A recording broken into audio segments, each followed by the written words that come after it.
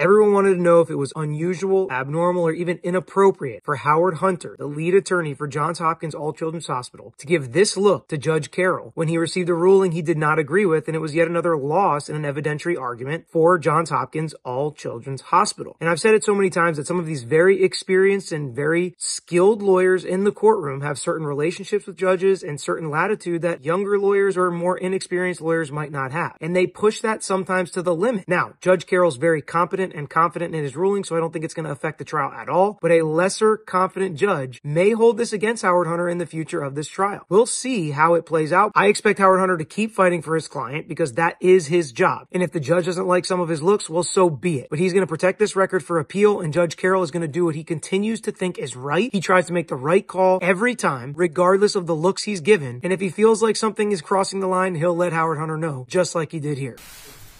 Mr. Hunter, please don't look at me like that.